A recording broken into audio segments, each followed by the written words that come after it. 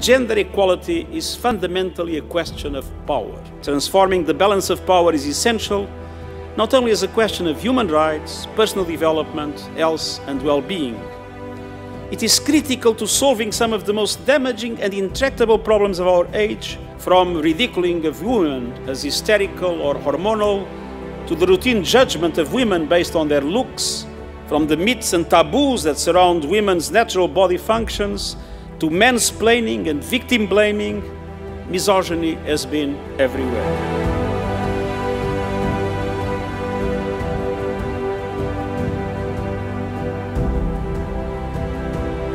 Involving women leaders and decision makers in mediation and peace process leads to more lasting and sustainable peace. Gender equality, including men stepping up and taking responsibility, is essential if you are to beat the climate emergency.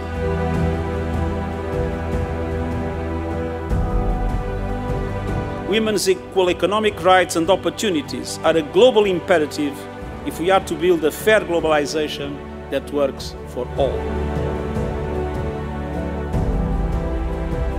Unless women play an equal role in designing digital technologies, progress on women's rights could be reversed. It is simple math. Women's participation improves institutions. The 21st century must be the century of women's equality. Let us all play our part in making it so.